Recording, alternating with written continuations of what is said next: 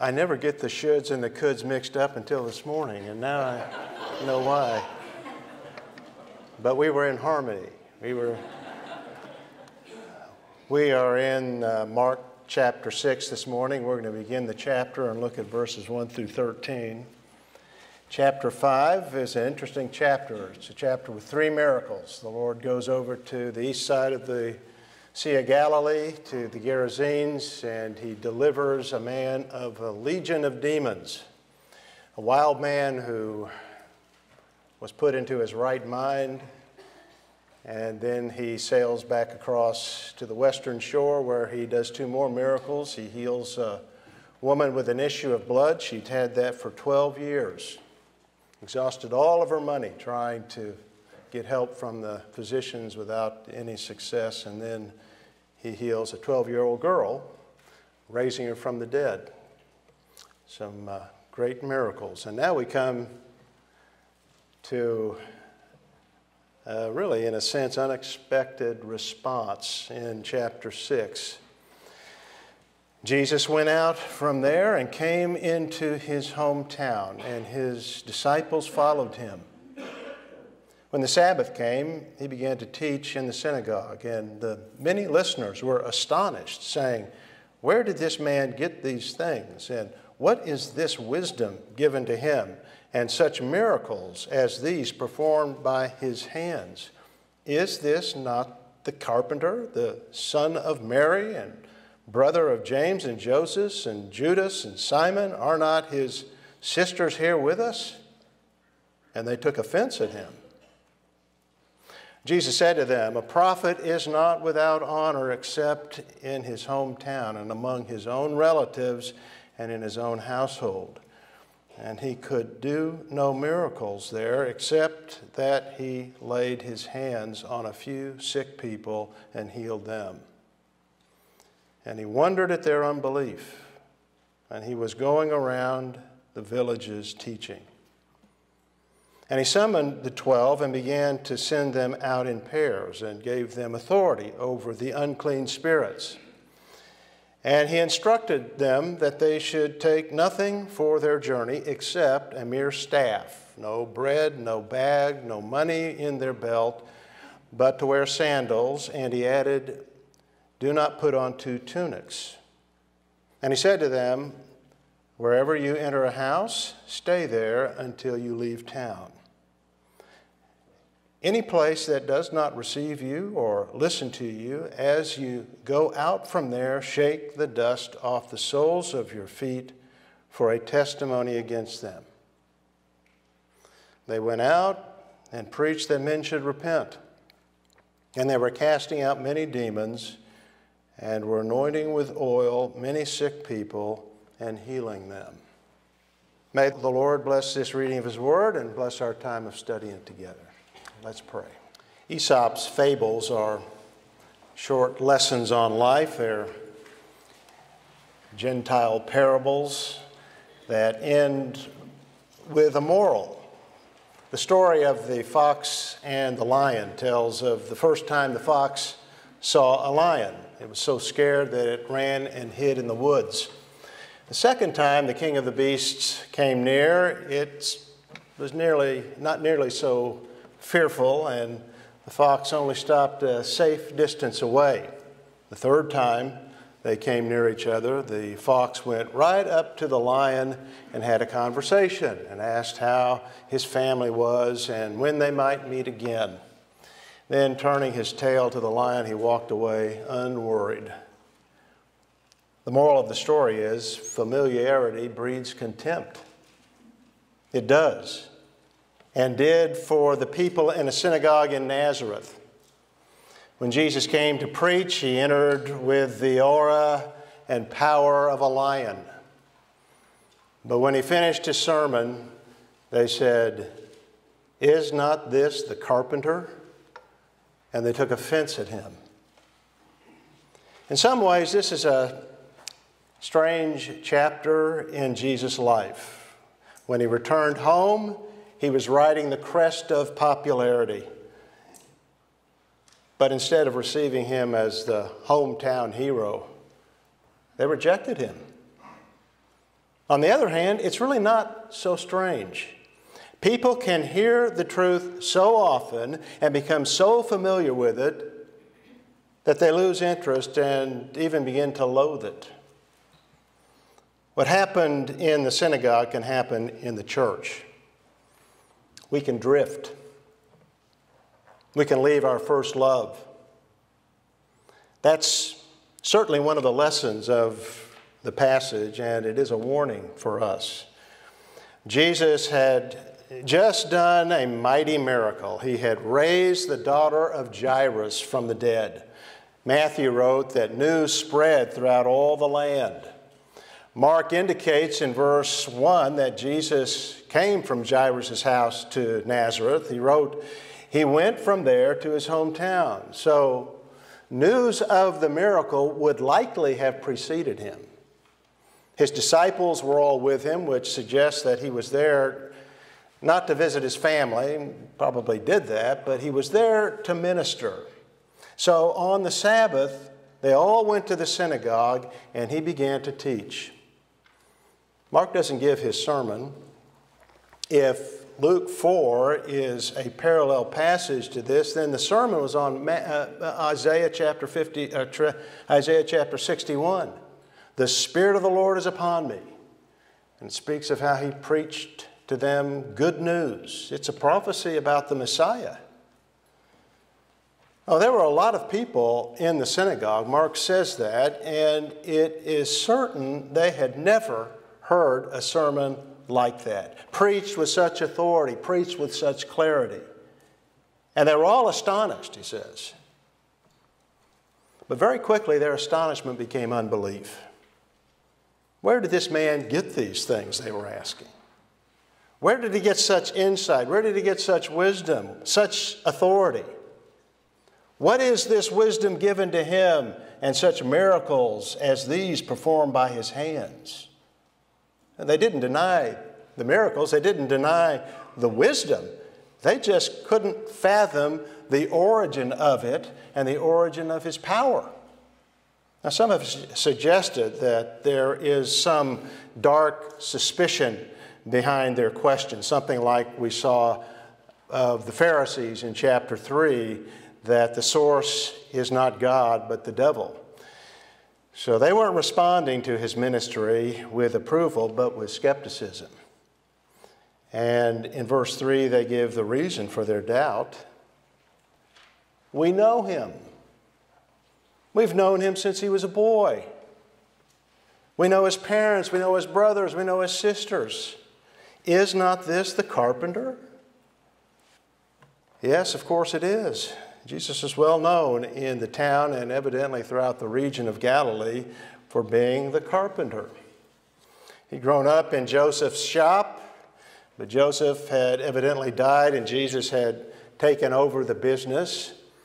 This was his trade. Every Jewish boy learned a trade, and Jesus was a carpenter. I can't think of a more appropriate trade for the Son of Man to have than that. A carpenter takes simple pieces of wood and fashions them into objects of beauty and utility, things of use. It is what he did in the beginning. It is what he did when the world was formless and void. He brought order out of chaos. He fashioned the world into a place of light and life. When it was finished, it was all very good. And I'm sure that the Lord got the same pleasure out of the things that he made in that shop. It must have all been very good, the finest furniture in the region. He was a craftsman. He was known as the carpenter. But he was far more than a carpenter. And that is what these men couldn't see. They watched him grow up in Nazareth, an unimportant town in a backwater region of Galilee. Can anything good come out of Nazareth? He hadn't studied with the rabbis. He worked with his hands all of his life, had probably worked for some of these men in the synagogue. Their familiarity with him made it hard to see who he was through the appearance of his ordinariness. It hindered them from knowing him truly. He was only a carpenter to them. And so Mark says they took offense at him. Where did he get this knowledge of the Bible? Where did he get this insight and all this wisdom? Where did he get this authority in which he speaks to us in the way he speaks to us? Who does he think he is? He's just a servant. In the early days of the church, the Romans despised Christianity as a slave's religion. And it was. The Roman Empire was built on slavery, and many of those slaves found hope in the gospel. And the reality is, those slaves were freer than their masters. But the Roman pagans didn't know that, and the Roman pagans didn't see the power and the hope of the gospel and what those people had within themselves. They could only see the externals of Christianity. It was a simple, crude slave's religion. It didn't have the marble temples that they had. It didn't have the Pontifex Maximus that they had. It didn't have all the things, the outward show that they had. And so they rejected that simple religion. Well, so too the men in Nazareth. They were blinded by the externals, by Jesus' ordinariness. So they took offense at him and rejected him. Familiarity breeds contempt. The Lord responded to their offense at him with a proverb. A prophet, he said, is not without honor except in his hometown and among his own relatives and in his own household. Very often, the hardest place to be a witness for the gospel is in one's own home and to one's own family, to a brother or a sister, because they know us so well, and because of that, they take offense so easily. Why are you talking to me like that? Who do you think you are? You're my little sister. Well, that's very biblical. We see that from the book of Genesis on. You know, the story of Joseph. We covered it not too many months ago. They hated him. Well, they had reason they felt, perhaps because their father Jacob showed favoritism toward Joseph and gave him this beautiful coat and made him stand out, but it really wasn't that as much as the revelation that he gave to them when he spoke to them of his dreams and what that revealed, and they hated him for it. And when they got the opportunity, they threw him in a pit. They sold him to the Ishmaelites, who took him down to Egypt and to slavery. And then there's David. Goliath challenges the armies of Israel every day, standing out in the valley of Elah. And the armies of Israel trembled in fear. And then David comes one day to bring some supplies to his brothers. And they want to know, what are you doing here? Why aren't you out taking care of the sheep? You're insolent, they said. You've just come here to see a battle. They opposed him. And then here in Mark's gospel, we go back to chapter 3, and Jesus' natural brothers opposed him. They thought he had lost his senses. He's out of his mind. So, as Jesus indicates in his adage about a prophet being without honor, this response is not uncommon among those who are naturally closest to us. But with the Lord and his family and friends, it is significantly different. He suggests that here. He didn't say directly that he was a prophet, but that is the clear implication of his proverb. He was telling the men of Nazareth that they were rejecting someone who was more than a carpenter. He was a prophet. In fact, he is the prophet that Moses spoke of and prophesied in Deuteronomy 18 and verse 15. He is the Messiah. He's the Son of Man. He's the Son of God. They rejected that. But there are always consequences for unbelief, and the immediate consequence here was a lack of blessing in Nazareth. Mark says in verse 5, and he could do no miracle there except that he laid his hands on a few sick people and healed them. Well, that's what happened in the previous chapter in the Gerasenes on the east side of the Sea of Galilee. They saw the results of the Lord's power and his miracle. The shepherds went into the village and told them what had happened.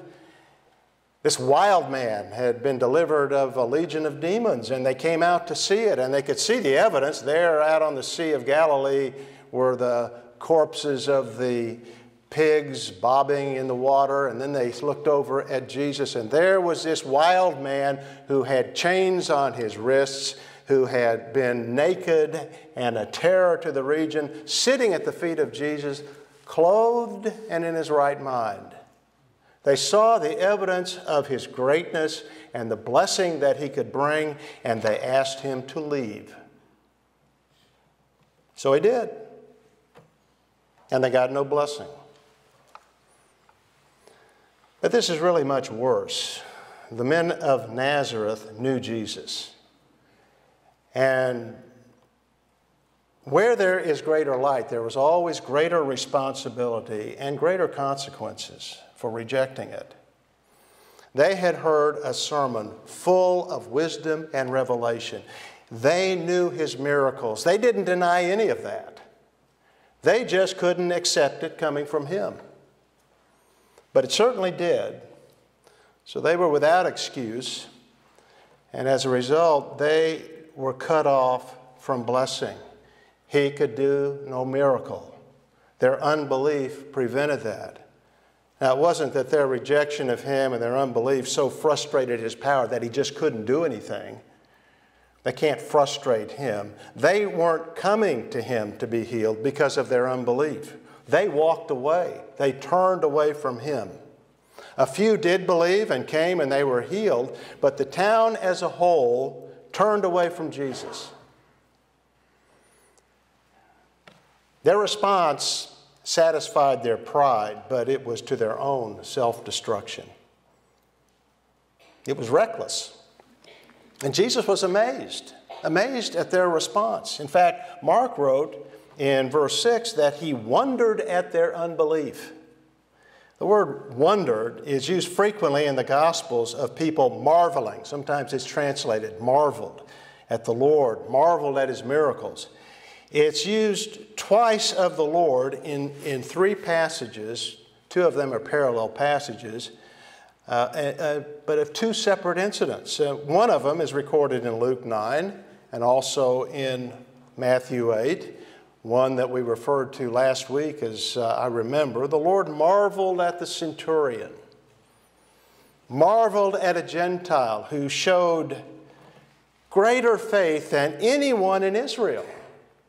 A man who had less privilege, less light than the Jews, was a man who had more faith in Christ, who understood more than they did, and he marveled at his faith. He wondered at it. And here, the other occasion, Jesus wondered at their lack of faith.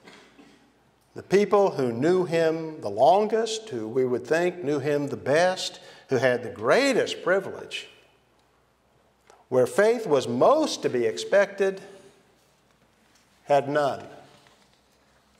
Those two incidents lay great stress on what is really important. We're impressed with many things. We're impressed with expensive things. We're impressed with big things. We're impressed with powerful things. But what is really wonderful to the Lord is faith. Simple faith, trusting in him, believing in his word. Come after me, he says. Follow me, and I will make you fishers of men. Trust me, follow me, and I will transform your life. That's faith. That's what is wonderful to the Lord. Well, these men obviously were not able or willing to trust in him and follow him. The emphasis here is on the complete folly of unbelief, that in the face of such compelling evidence and clear teaching, people will willingly cut themselves off from blessing, and do so from pride, which is really an outworking, a fruit of unbelief. That is a wonder of a different kind. But people do it for different reasons. The Romans would have nothing to do with Christianity because it was lowly, it was beneath them, a slave's religion. In Nazareth, the men rejected Jesus because he was not above them. They knew him, they thought. He's just a carpenter. There is a danger in being familiar with someone or something. A danger in getting used to it so that it seems common. A danger in losing an interest in a blessing over time. Israel did that. We see that throughout Israel's history. When they came out of slavery in Egypt, where they had lived on a slave's diet, God provided for them in the desert. He set out a banquet for them in the wilderness. He gave them bread from heaven, manna. It was wonderful. It was heavenly food. Its taste was like wafers with honey. The psalmist, Asaph, called it the bread of angels, angel food. The finest chefs in Egypt could not have served Pharaoh anything like it. And the Hebrews didn't need to prepare it. The Lord provided it every day, and twice as much on Friday so that they didn't have to even go out and gather it on the Sabbath. There it was, every day, always there for them to pick up. And yet, over time, they got used to it, they got familiar with it, they got bored with it, and began to grumble about it and speak of it as this manna. Later, after 4 centuries of their history of rule under the judges, after Samuel had given the nation victory and decades of peace and prosperity, they rejected him. And they asked for a king like the Gentiles have. We want all that regal and that pomp. We want a man with a palace and a man with a throne and a man with a crown and a great army. God told Samuel, they haven't rejected you, they've rejected me. And that's always the problem. The real problem is not familiarity. There is a sense, and it's true, familiarity can breed contempt, and it often does, as we've seen. But familiarity should result in just the opposite. Familiarity should result in a deeper understanding of a subject or an increasing appreciation of a person and a love for him or her. The problem in spiritual matters, the problem in the synagogue in Nazareth was not familiarity, it was unbelief, a lack of faith. That's what Jesus wondered at. How could they have been so familiar with him, known him from his childhood, observed his obedience to his parents, his integrity in business, his skill in his trade, and not have adored him? How could they have heard of his power and miracles, heard his exposition of Isaiah, heard his clear teaching and his wisdom in the greatest sermon they had ever heard, and reject him? Not familiarity. Familiarity is what condemned them. It is unbelief. That's the problem. In spite of all that they had seen, they wanted nothing to do with Jesus and rejected him as only a carpenter. They were blind, willingly, spiritually blind and unbelieving. But such things go on in the church today. One excuse you hear for not observing the Lord's Supper weekly is, if we do that, it'll become common and not very special. Familiarity breeds contempt. No, not if it's taken in remembrance of him, which he told us to do. It is a reminder of who he is and what he has done. It is vital to our spiritual life. How can that become too familiar? How can reflecting deeply upon the person of Jesus Christ, which is an infinite subject, how can reflecting on the work that he's done on the cross, which is the greatest subject of all, how can that become too familiar? It's not the subject that makes it that, it's unbelief that makes it that. Or people tire of Bible teaching. That happens. Paul warns of people in the church who want their ears tickled. They want something new, something interesting. That's unbelief. People can drift from the truth. That's what the author of Hebrews deals with early in his book. He warns those Hebrew Christians, you're drifting. And that was due to a weakened faith. They weren't trusting in the promises. They weren't trusting in the Lord. They were weakening in their faith. Churches can drift from Christ and they can leave Him. That's what the church at Ephesus did. For all of the accolades that the Lord gives them in Revelation chapter 2, there was a fundamental flaw. They had left their first love. Familiarity breeds contempt? No. That was boredom due to unbelief. Jesus had the remedy. Jesus told them to remember from where they had fallen and repent. In other words, get reacquainted. Get more familiar. When we find ourselves becoming uninterested in spiritual things, and listen, all of us will do that. All of us face that trial, that temptation. We all do. But when we do that, when that happens, it is a red flag. It is a warning. We're drifting. We're slouching toward Nazareth. That is dangerous. As a result of their unbelief, Jesus left Nazareth, just as He left the Gerasenes when the people there rejected Him. Jesus went on to other towns in Galilee, teaching them, bringing light there, bringing blessing there. Now, this must have been instructive for the disciples who were there, as the response of the people in the Gerasenes must also have been instructive to them, because what they saw in that is Jesus being rejected. And the conclusion would be, well, if He is rejected, then certainly we can be rejected. And that would give them perspective that they needed next, because the next thing we read about in verses 7 through 13 is Jesus sends them on a mission.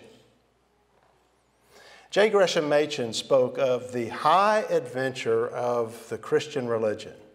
And he may have had this passage in mind, or he certainly had a passage similar to it in mind, because this would be for them, for those disciples, an adventure in faith. Jesus sent the 12 out on a mission with very little to support them other than their faith in Him.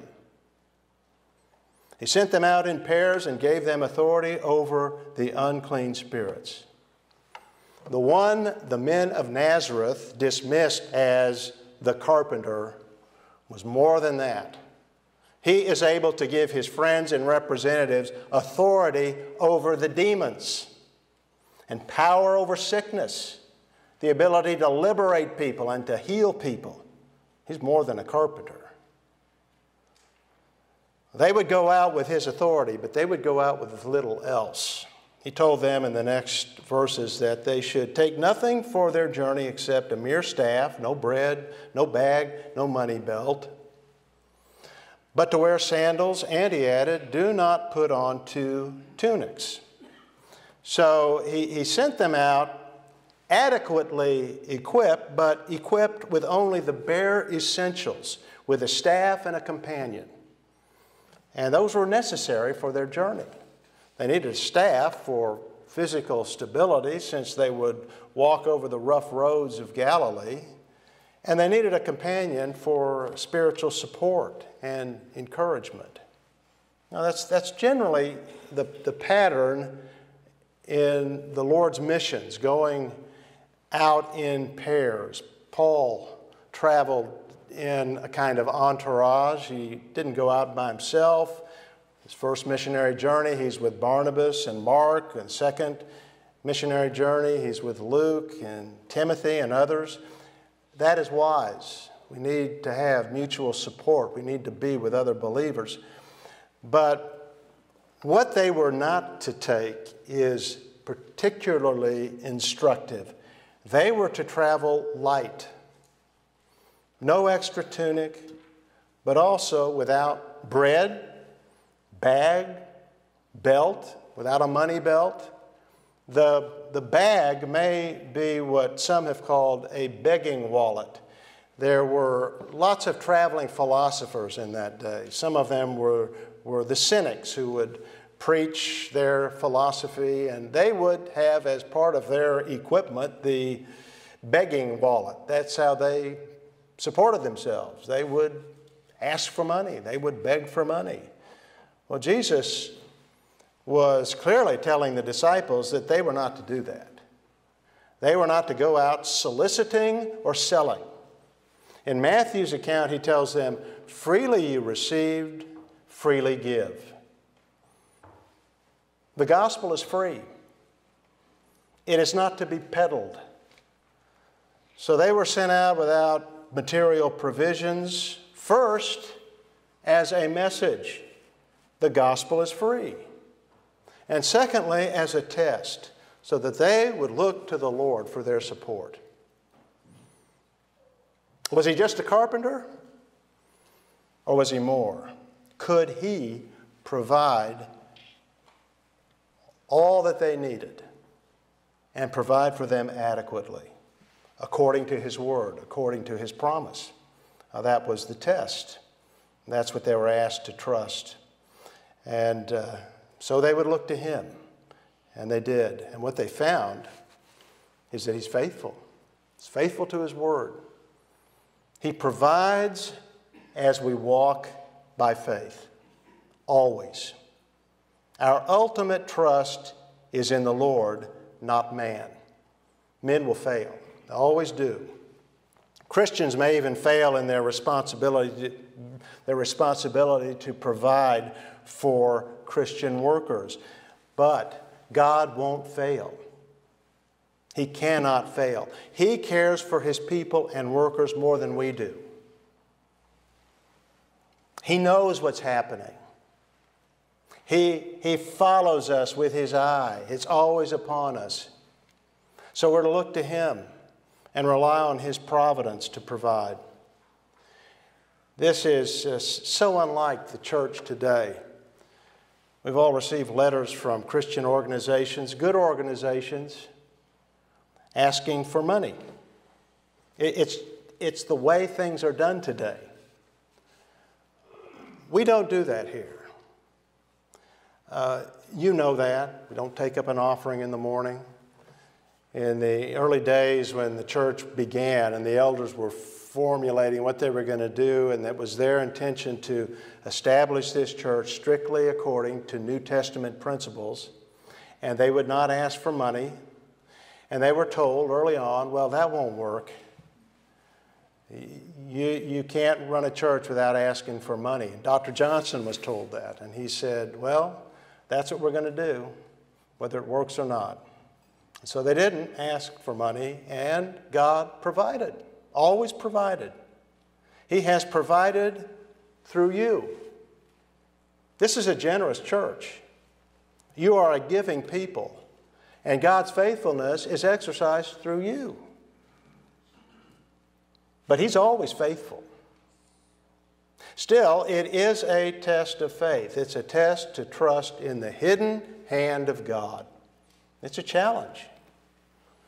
And the faith of the disciples would be tested. So Jesus tells them in verses 10 and 11 what to expect. Now, they might have expected, and you can imagine that they did, that they would be well received. After all, they had the message of the good news. They had the message of the kingdom and the king. They had the greatest message that was preached anywhere in the world. And they had authority and power and authority over demons and disease. Surely they would be accepted. But they wouldn't be. They would be rejected. And so the Lord tells them how they were to respond to those who did receive them and those who did not receive them. First, he tells them in verse 10 that they were to enter a house, that is, they were to go into those houses that received them, that is, that received the word that they had preached. They were to stay with believers, and they were to stay in their houses throughout the whole time they stayed in that town. Those were the people who received the message. They were the ones that were worthy of the disciples. But he said in verse 11 that when a house wouldn't receive them, or listen to them, that they were to leave. And Jesus said, "Shake off the dust of the soles of your feet for a testimony against them." Now, that was a gesture that the Jews would have recognized immediately, because when Jews left Gentile lands, perhaps they'd been traveling as merchants in the lands of the Gentiles. As they entered the land of Galilee or Judea, as they came back into the Holy Land, the Promised Land, they would take off their sandals and shake off the dust from the Gentile lands, which was polluted. It was a way of saying they will not pollute the Holy Land. And the disciples were to make that same gesture, and in doing so, make it clear to those who rejected the gospel that they were no better than those pagan Gentiles in their unbelief. Workers in the gospel, Christians, should expect rejection. But as the Lord taught in the parable of the soils, we can also expect success and reception. The chapter ends, they went out and preached that men should repent, and they were casting out many demons and were anointing with oil many sick people and healing them. So the Lord blessed them in all that they did. When we are faithful to Him and go out trusting that He never sends us into the world unequipped, we are blessed. Christ is more than a carpenter. If we know Him, we know that. But we need to become more familiar with Him. Familiarity breeds contempt for the Lord and the things of God only when it is familiarity gotten without faith. But when we become familiar with Him through faith, the result is a deeper understanding, a greater love, and more faith and courage. The fox in the parable became fearless. And as we know Christ, we fear the challenges less because we trust the Lord more. And that leads to a good witness. That leads to a courageous witness. One of the Roman emperors who persecuted the church was Diocletian. There's a story that when a Christian bishop was brought before Caesar, he mocked the man and asked, "And pray, what is your carpenter doing now?" And the bishop said, "He's busy making a coffin for your majesty and for your empire." Well, the answer cost him his life, but it's true. The emperor is gone. The empire is gone. What about those Romans who rejected Christianity as a slave's religion? Or people who reject Christ because they can't believe that He is more than a man, or can't believe that salvation is a free gift received through faith alone. Now we got to add something to it. Whatever the reason, people reject Him at their peril.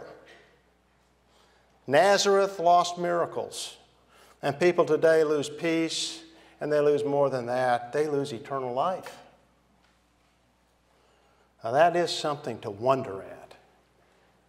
Someone would have the opportunity for complete forgiveness, for justification, for being clothed in the righteousness of Christ, being a son, a child, a daughter of God, with a glorious future, and they reject it. That is something to wonder at. If you're here and you've not believed in Him, know He is God's Son and man's Savior. Trust in Him while you have opportunity, because when those who have heard Him and said, "Go away," said that, He went away. And their opportunity went with it. Receive Him. Believe in Him. He receives all who do and makes them sons and daughters of God with a glorious future and an adventurous present. He's with us and provides for us and asks us to serve Him, and He'll bless us in that service. Let's stand and sing a hymn. Father, we do adore Your Son. He's more than a carpenter. He was a good one. But he's more than that. More than a man, he was a perfect man. He's the God-man who is now seated on his throne. And we give you praise for his entrance into this world, to be humbled unto the death of a cross, and yet raised from the grave, triumphant, and we with him, every one of us who have joined ourselves to him through faith, we're with him, risen with him. We have a glorious future, but again, a glorious present. Thank you for it. Thank you for him. May we never become so familiar that we lose our love for him. May our familiarity grow in faith and adoration. We pray these things in Christ's name. Amen.